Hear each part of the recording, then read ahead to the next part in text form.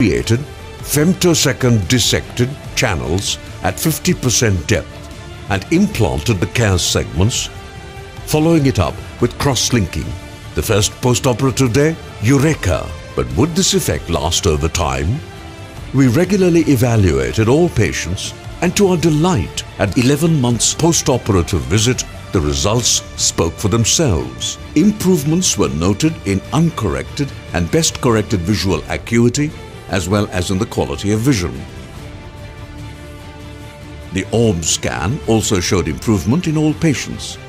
Overall, our results were very encouraging and on par with those obtained after synthetic ICRS.